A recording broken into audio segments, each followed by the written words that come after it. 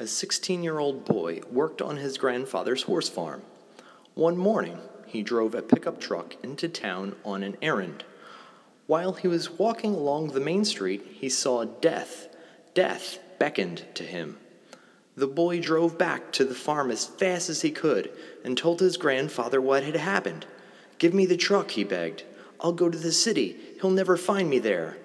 His grandfather gave him the truck, and the boy sped away. After he left, his grandfather went into town, looking for Death. When he found him, he asked, "Why did you frighten my grandson that way? He is only 16. He is too young to die."